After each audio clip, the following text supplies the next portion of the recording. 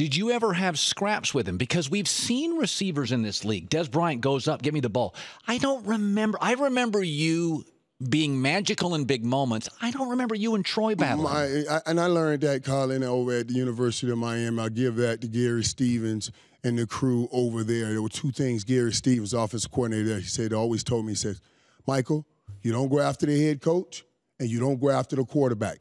Why would I go after the quarterback? Understand the logic. I just don't understand the logic of guys. Why are you going after the quarterback? If the ball falls 20 yards in front of me, I run to Troy. That's my fault. I should have gotten that. Don't worry about it.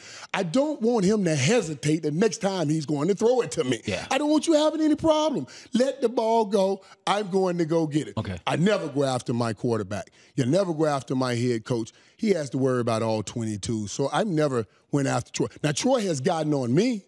Troy has gotten on me because he has to have the authority to lead the team and do what he has to do. Michael, come on, Michael, we should have done this. Michael, you got to get off that.